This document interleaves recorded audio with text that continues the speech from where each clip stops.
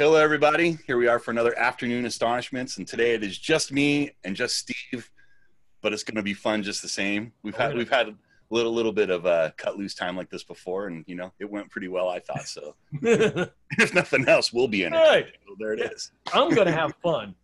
That's my motto. I'm gonna have fun. Me too. Yeah, really. You okay today? Are you okay today, buddy? I'm okay today. Yeah. Having a good day. I'm actually practicing a ton. I'm having so much fun working on some card moves, and it's been a nice distraction with all the whatnot. But over the weekend, something unfortunate did happen. It did. We lost one of the magical greats, a guy named John Mendoza. For those that don't know, we're going to do a little bit of a dive into John's magic today and look at some of the greater hits. And really, John was a voice of a generation. I know that I got the fruits of that because I knew a couple of his students. One in particular was a guy that was a huge influence on me, Chris Kenner. Right. And he spoke of John highly often, and I know that he was a big influence on his magic. And our very own Chris Korn, who's come and done events here with us at CC, he was definitely one of the Mendoza students, and very close to John. And you're from that area too, right, Steve? Yeah, I mean, I certainly wasn't a student, but I've seen him lecture, and I've run into him, several times. And what can you say about him? He's just a very nice man, And whenever someone like a John Mendoza dies, I feel like one of my uncles died. Right. You know what I mean? It's like that's how I feel about those people. When you see Skinner, one of these guys, it's like they're like when your uncle dies. It's like he was the cool guy that you really looked up to, and and now he's just kind of gone. And those guys like that, like the ones that do like really great magic like that, they almost, I know it's an illusion, but you have this like feeling in your heart. I know I do when I watch these guys. It's like they're never gonna die. They're gonna live forever because they are like superheroes, like we were saying, right? It's like they're larger than life. Yeah, and it's like interesting to think of that. Just a generation before them were a bunch of really great magicians that there's no video on, or very little, right. And there's not, and magic books aren't being published as much. And the magic books that are about them are written about somebody else looking back on what they did, as opposed to now the culture, I guess, of magic is people tend to want to document their work in a book. Mm-hmm. Right. I mean, and that's generally what people do. So there's some record of it. Right. Yeah, but what a mind trip for these guys, right? They maybe heard a story about a thing. They might have seen someone do something that looked like the guy. They might have been fortunate enough that they actually saw the genuine article in person. Mm-hmm. Otherwise, it's just like active imagination, right? Like all the time to like imagine how these things are going to be and do them for people. And that's, it's almost like they had stronger creative muscles than we do because they had to, right? Yeah, really. I saw John lecture twice. Okay. Right? One was at the Midwest Magic Jubilee in St. Louis. Okay. And it seemed like he had like the prime spot, right? Like the 4 o'clock on the last day, the one everyone's going to be at, like that right. kind of a deal. Right. And it was just like a room, like a big room with about 200 people, guys standing on chairs. It was just like, looking, everyone's like trying to like stand on tables, do whatever they literally could. Standing room only. Yeah, it was just crazy. And then the last time I saw him was probably just a year ago, maybe 2 years ago. He lectured at the local club, and there were 25 people there. Wow. And he just came in and did his stuff, and he was fantastic. I mean, just unbelievable. Just all the good stuff. That's really awesome, man. Yeah. I really admire his magic and his thinking, right? He definitely has some different thinking, and I think that he was an innovator in a lot of things. I think so too. And let's start looking at some clips. And this one is interesting because this was always, John considered this to be his opener, mm-hmm. right? This was his way to basically establish that he, like, if you have an uncle that did some magic, or you had a friend that did some magic tricks, he's trying to separate himself from that. And this mm-hmm. opening routine was his way to say, hey, look, without saying, I'm a little bit better than those guys that you've seen before, without saying those words. You know what I mean? Mm-hmm. Right, exactly. So, yeah, so let's get into the thing here, and let me do this. Here we go, and I think we can you can see this, Steve? Oh, I know those people. You know those people. I think we're all right. We're in. Got it. There you go. My name's John Mendoza. I need to warm up a little bit, kind of a warm-up starter. So I'm going to do something that's kind of easy with some dice. It's not really a trick. It's not going to fool you. It's not going to fool you. It's not a trick. It's just kind of a show-off thing. It's not really a trick. It's not going to fool you.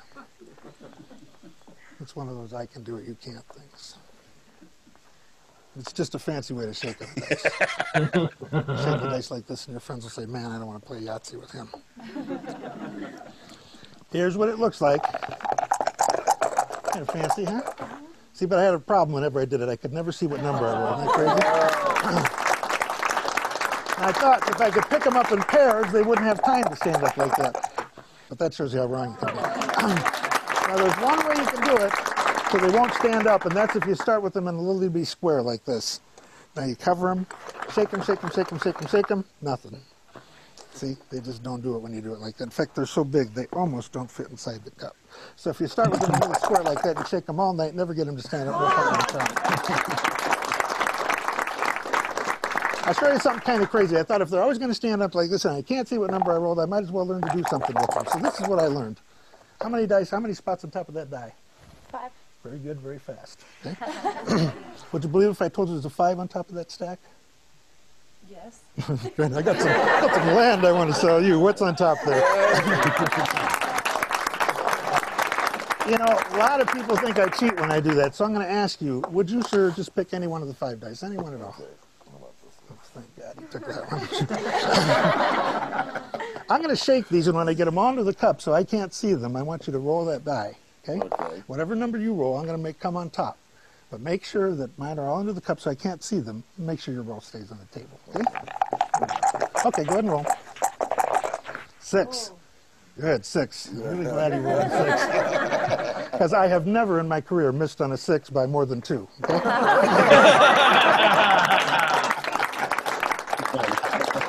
Well, the problem was that the number you rolled was too big. It doesn't work with big ones. Little ones work fine. You know why big ones work and little ones don't? What? See, you're not paying attention because big ones. Thank you.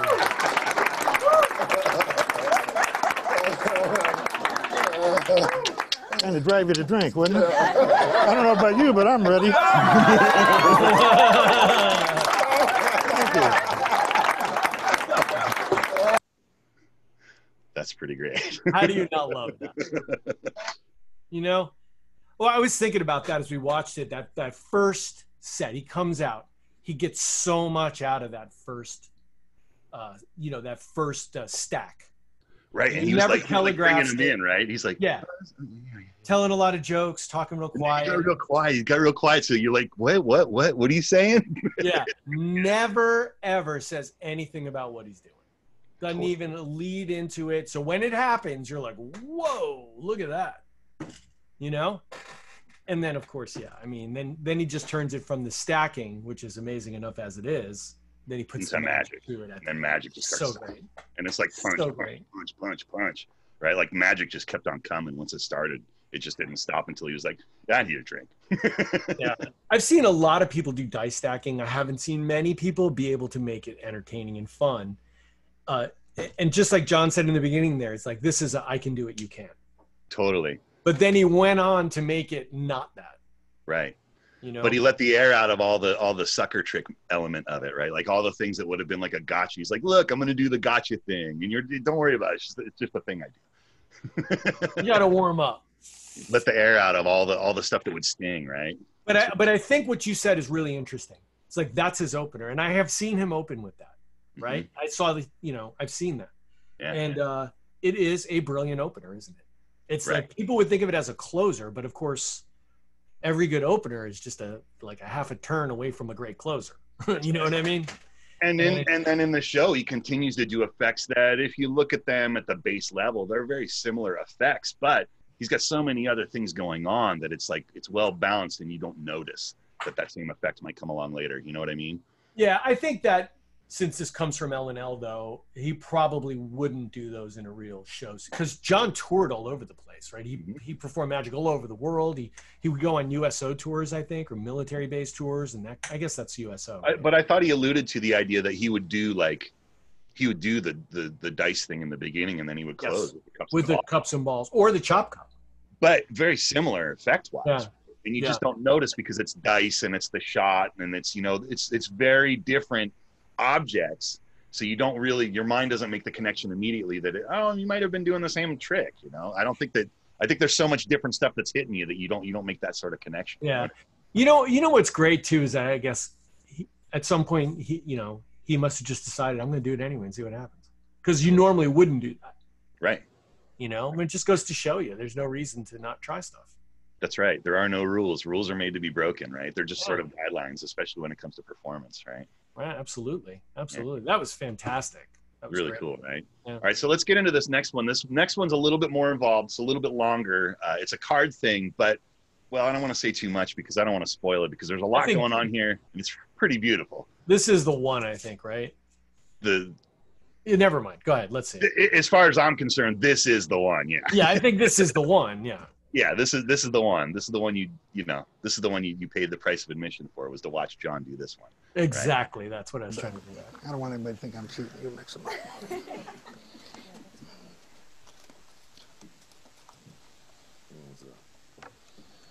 Yeah, let me make sure. I want to take one card out of here. The one you named, I don't want it used again. Let's take that out of here. Okay. I just don't want that used again. Okay. We're going to try a little experiment. This doesn't always work, so I don't want you to feel bad if it doesn't work, but it's not really a trick. It's not going to fool you. It's just a little experiment.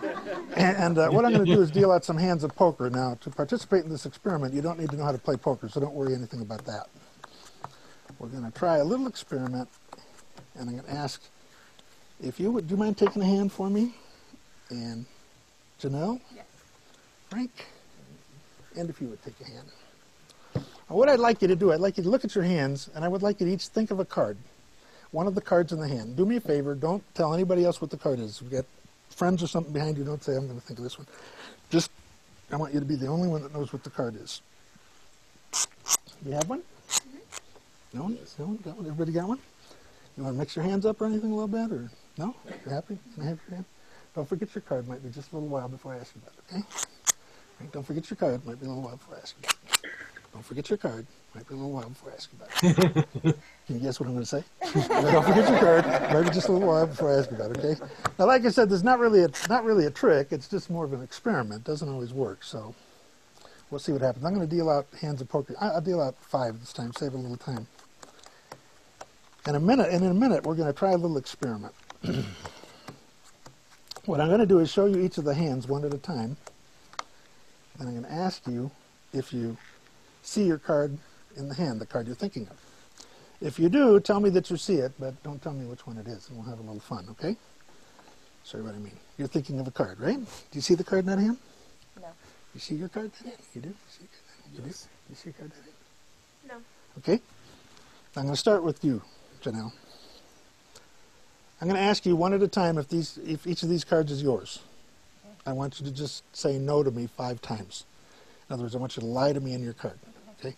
Just say no 5 times. Okay? Is that your card? No. Is that your card? No. Is that your card? No. Is that your card? No. Is that your card? No. A lot of experience in saying no 5 times, huh?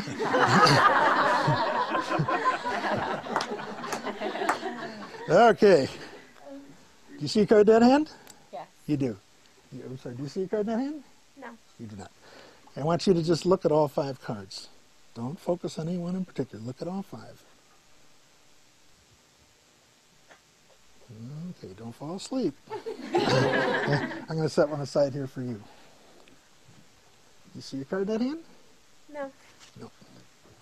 How about that hand? No. Okay, do you see a card in that hand? Yes. Okay. You concentrate on all 5 cards. I don't want to look at her. Watch your eyes. That's very good. I'm going to set one aside here for you. Now we'll see how the experience... Oh, I'm sorry, Frank. I didn't mean to forget you. Don't say anything about your card. We'll get back to that. What card were you thinking of? Ace of diamonds. Ace of diamonds. Isn't that crazy? Janelle, what card were you thinking of? The 8 of spades. The 8 of spades. 6 of hearts. The 6 of hearts. Unbelievable. Isn't that crazy? Now, Frank, I didn't mean to forget you, but don't tell anybody what your card is. This is not one of these tricks. It's not going to be that card. It's not going to end up in my shoe. You know, I just want you to make sure that your card is really in there, and I won't look at your eyes because I don't want you to think I'm trying to focus on anything. Did you see your card in there? Yes. Is it in there? Okay. I want to make sure it's really in there. Now, this puts us in kind of an awkward position because if you did what I asked, you didn't tell anybody else what the card was, right? So nobody else knows what the card is except you. Right. Wow.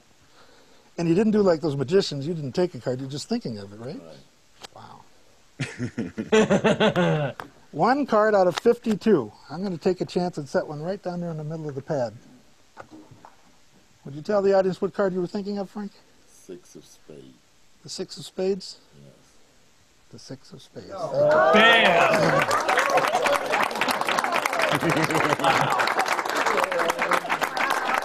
Wow.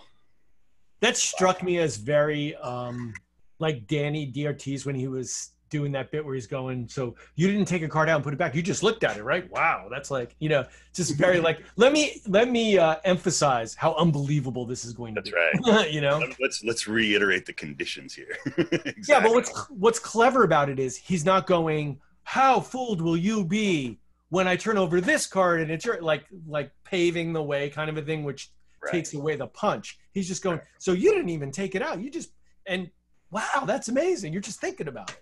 Right. It's very casual. It's like those little proving moments are sprinkled like salt, right? Like just like yes.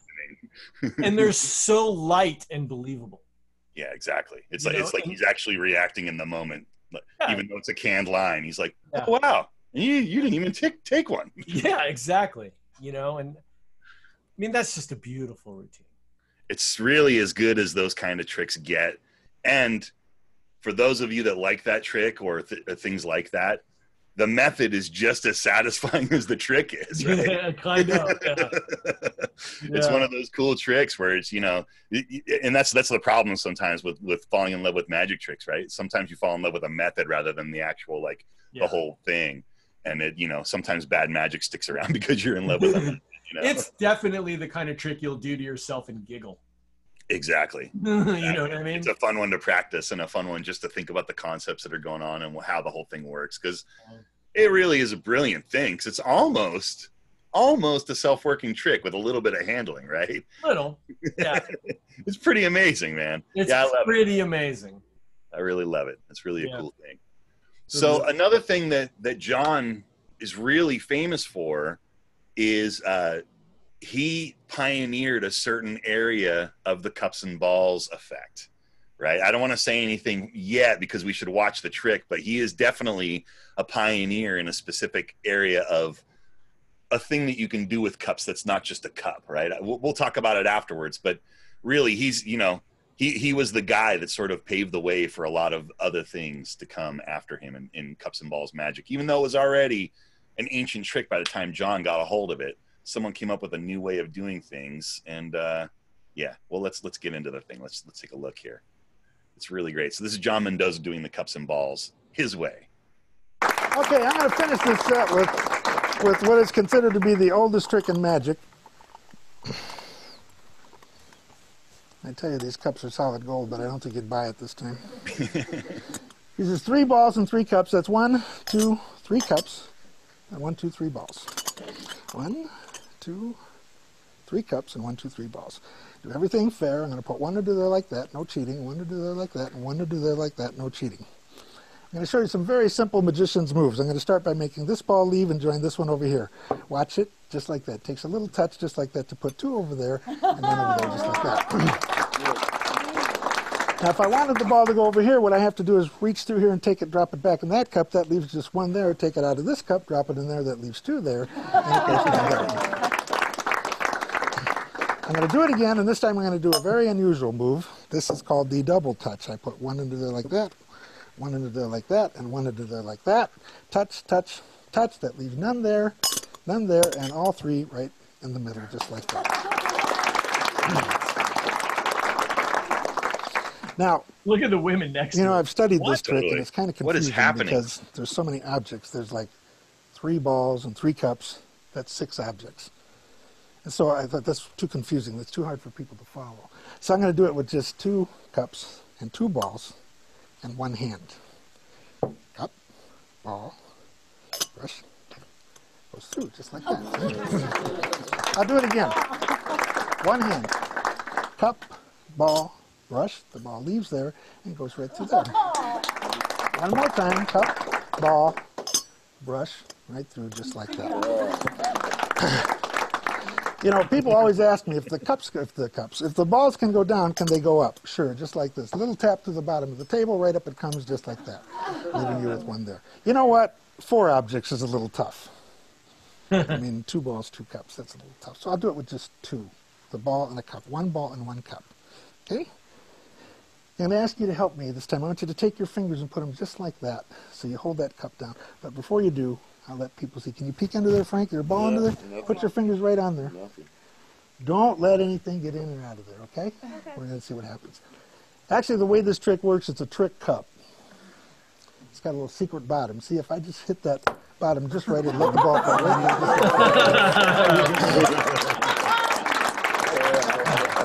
I'm going to do it one last time.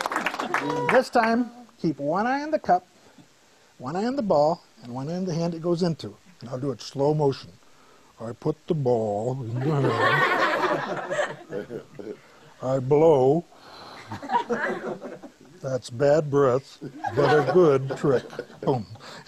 And the ball goes right back in. You know what? I thought more about this thing, and you know, it isn't a question of how many. It's a question of the size. So the next time I do this trick, I'll use the big ones. Thank you very much. Thank you very much. Thank you.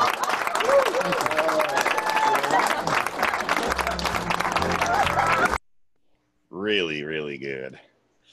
Oh man, just one of the best cups and balls, really. You know, Really is. So John was the first guy that was privy to the idea of the combo set, and the combo set was the idea of taking one of those cups and making it into a chop cup. And those of you here in CC, you know all about the chop cup. Well, having one of those cups look like just any of the other cups, but be a chop cup, you get way, way, way ahead, as you can see with the routine. There's moves that aren't possible any other way unless you have that extra special gaff in there. And Morrissey in Canada they were a metal spinner that made the first combo cups. And John was the first one to get the combo cups, and he devised routines in the early 70s. And they influenced a generation of cups and balls workers. And, you know, being able to do just that one beautiful thing where you have a ball sitting on top of a cup, you cover it, and now it's gone. You can't beat that. That moment right there is just tough. Yeah, that's real magic, you know. And then you combine that with other cups and balls technology, the other moves that you can do with it. It's like, it sort of makes it impenetrable after that, you know. What's really great about his routine in particular is all that stuff, but the construction of it. You know, the way he's starting with 3, coming down to 1, and then finishing with the whole big thing at the end.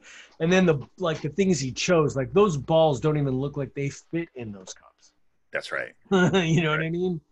Well, So that's the beauty of that. So that many Paul choices. Fox design, right? That Paul Fox design. It gives you that. It gives you that illusion when you lift it up. It looks like it can't fit in there, like it shouldn't be in there. It's very big, like too big. Yeah, too big.